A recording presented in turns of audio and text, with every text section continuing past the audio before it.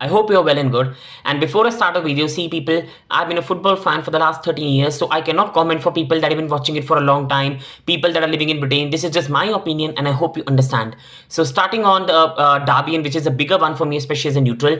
So people, I'm a Chelsea fan and right now I'm awaiting more for the Northern derby than the Manchester derby. Because Manchester derby was at its peak in 2011-12 when they were competing for the league. But right now it is just about seeing the progress United have made under Ten Hag, how they play against Manchester City. But the Northern derby has more significance. Right now, both teams have started the league well. Arsenal have 6 wins and 1 loss.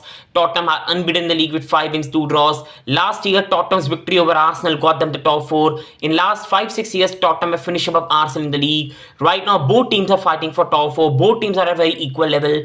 Both teams are right now in a more near way to City. Right now has compared to Manchester United, and this is why this fixture is more near and there's more competitiveness right now than the Manchester derby. So I put this ahead over the Manchester derby.